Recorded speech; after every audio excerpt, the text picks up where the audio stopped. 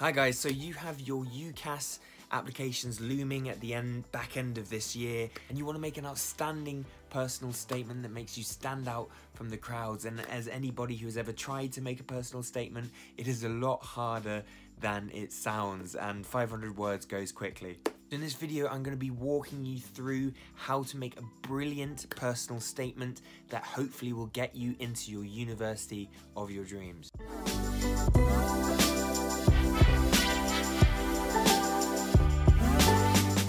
Now there's loads of ways that you can use this social isolation time. You can try to become incredible at crying baby impressions.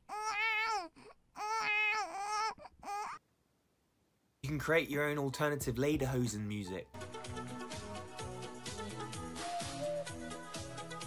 And don't get me wrong, both of those things are totally legitimate things that you can be doing right now, but I would say a better way of using your time right now is to work towards your future and start to build your personal statement. Now this may seem earlier than you might have been expecting, but this is the perfect opportunity because you have headspace and you have time to make it really good. And particularly now, your personal statements are likely to become even more important than usual for getting into universities because of extra competition from deferred entries to university and grades being a little bit more uncertain than usual. And also, speaking from experience, writing a personal statement always takes way longer than you expect, so leaving it to the last minute like I actually did is a terrible idea, so start cracking now. Now I'm going to break down this personal statement tutorial into two separate parts. Part one is going to be this one, which is building the skills and character you need for your personal statement, the stuff behind the looking glass. Because of course with social isolation, extracurricular activities are harder to come by now, so I've got a few ideas that you can use during this time. And then in part two, I'm going to be talking about the craft of actually writing that personal statement itself to allow you to sell yourself to the universities in the most exciting, most concise way possible. If you want to be notified when part two comes out, hit that subscribe button. Okay, so why have I broken up this tutorial into two separate parts? Because essentially I think both parts are equally as important as each other. However, I do think that lots of students go straight to the second part, part two, of just writing the personal statement a little bit too early. I think there needs to be a bit of a step back and a bit of a self-reflection and a bit of preparation before you actually start putting pen to paper.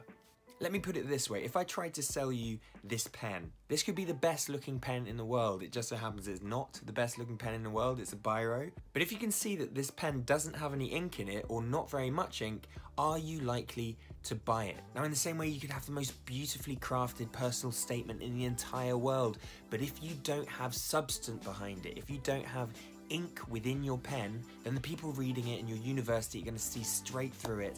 Then it's not going to stand out to the people reading it at your university, the people that you want to impress. Now to extend this analogy a little bit further, what is your ink? Well, your ink is the things that your university are looking for, the qualities, the skills, the character that they're looking for in their courses. These are going to be things like work ethic, these are going to be things like self-discipline, organization, enthusiasm or passion for your subject, teamwork, leadership. These are the substance, these are the character traits that universities pretty much universally are going to be looking for when they're going to choose you on their course. So in summary, in this video I'm going to be talking about how to fill your pen up with ink before you try to sell it. Okay, personal statement building advice number one is to read around your subject. Now I'd say this is probably the most important one because of course the people who are going to allow you onto their course want to see a passion and a drive for your subject. Now I'll go into much more detail of how to do this in a video I did last week for year 13s. If you want more detail on this, have a look there. But essentially the social isolation time is a really good chance for you to start to cultivate a genuine enthusiasm, if not passion, for the subject that you're going to do. Now sometimes at school it can feel a little bit constricted and you're doing so much of a subject and you're being told which bits of that subject to do, and it can mean that you lose that enthusiasm and you lose that passion. Now you have the opportunity to learn by yourself and start to hone in on the bits that you do find really interesting. There's a whole wide range of information out there on your subject. It can be a little daunting of where to start. So this is what I would do to give myself some kind of direction of where I should be reading up on things or learning things. Step one, I'd go to some of the universities that you're looking at, go on the course that you're going to apply to, and then they're going to give you a list of modules that you're covering, and they might even give you a reading list as well. This will be a good kind of outline of areas that would be useful for you to start looking into. Step number two, choose 1, 2 or 3 of the areas that you think are really interesting from that course list, and then start to find interesting content on the internet about that subject. Now, what do I mean by interesting content? Now, for me personally, I start looking for engaging speakers on it. So for instance, if I was going to apply to physics at university, I could watch Neil deGrasse Tyson for years and years, and he's got millions of YouTube videos where he's incredibly passionately talking about his subject. If I was doing history, I'd go to the Crash Course YouTube page and look at all of their content. And there's going to be some really engaging speakers either on YouTube or via podcasts or Instagram or whatever it is, specialize in making the ocean of their particular subject into the most engaging and relatable format possible. So that's what I do for step 2.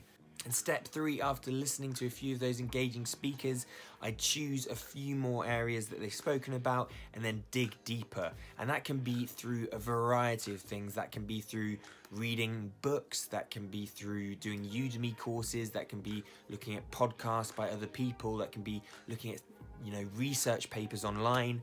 And what this will do is start to cultivate a genuine knowledge and a genuine enthusiasm for areas of the subject that your universities will want to see coming across in your personal statement. And you know what? If you wanted to take that one step further and really stand out, what you should do is take that new knowledge you've learned and create your own content with it. I'm talking making a blog, I'm talking making a podcast with a mate, I'm talking YouTube channel or videos. Taking the content you've learned and applying it and talking about it in your own way is an amazing way to show that you're an independent learner, and also who else is doing that? You're going to massively stand out. And that leads us on to step number 2, which is start to build your character with extracurricular activities. Now, we have obviously loads more time than usual because of the social isolation. You might be getting a bit bored sometime. Now, one thing that would be really good to talk about in your personal statement is how you've used this social isolation time to progress yourself or to help society. In other words, usually called extracurricular activities. Of course, there's less formal situations happening at the moment with that. There's no Duke of Edinburgh, there's no work experience schemes at the moment. But there's still plenty of opportunity to do things if you're willing to get a little bit more creative. So I had a little bit of research and I found just a couple of ideas that will help you get started on your journey. Okay, number 1 is volunteering.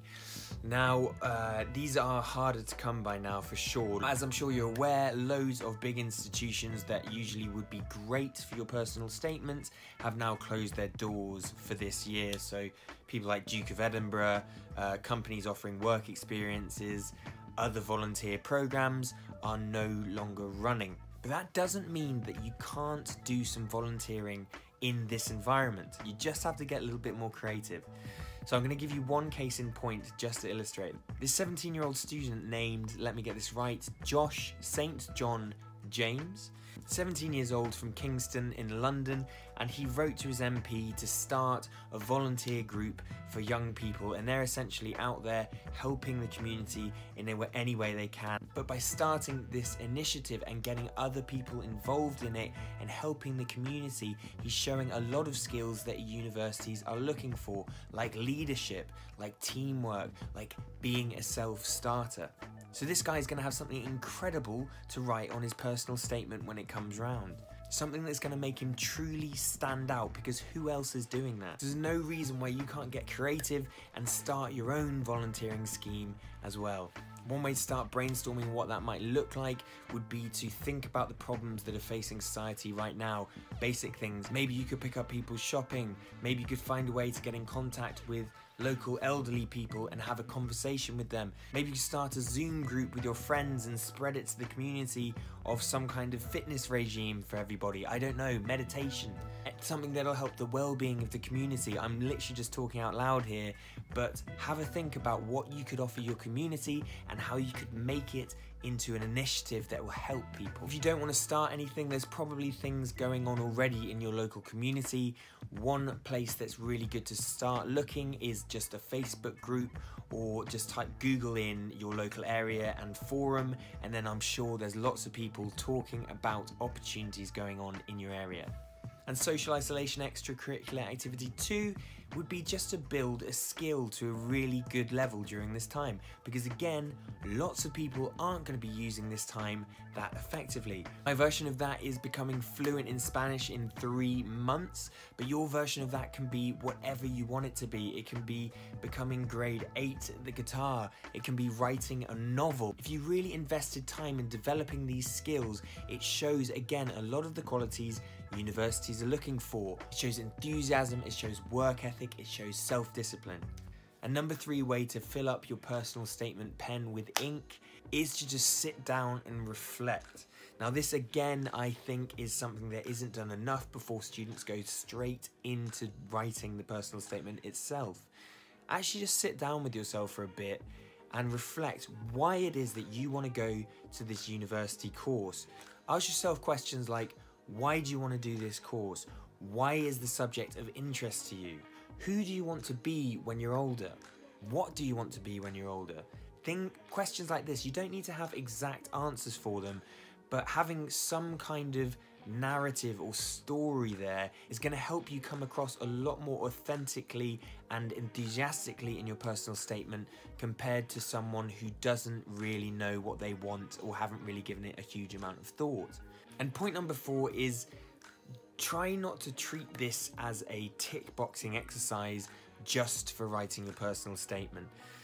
Now, what this should really be, and this is something that I got wrong when doing my personal statement when I was 17, I went into it thinking, what can I do to impress the universities? What I think you should do instead is step back and genuinely see it as a way that you can build your character or skill set and become the type of person that you would like to be. With that kind of attitude, that is what's going to impress universities. But if you're just doing it to tick a box that you think needs to be ticked, you're not really going to develop those traits and skills and ambitions that the university want to see. And if you're a box ticker, it does come across in your personal statement when you put pen to paper. Okay, so those are some ideas for building your skills and character for your personal statement before you even start writing it. As I mentioned before, next week, Thursday, I'm going to be talking through how to actually write your personal statement. So taking those building blocks we've been talking about, or the ink, and then putting it on the page in the most engaging, concise, and impactful way possible so you stand out from the crowd. I hope everyone out there is staying happy and safe during this time, and I will see you next time.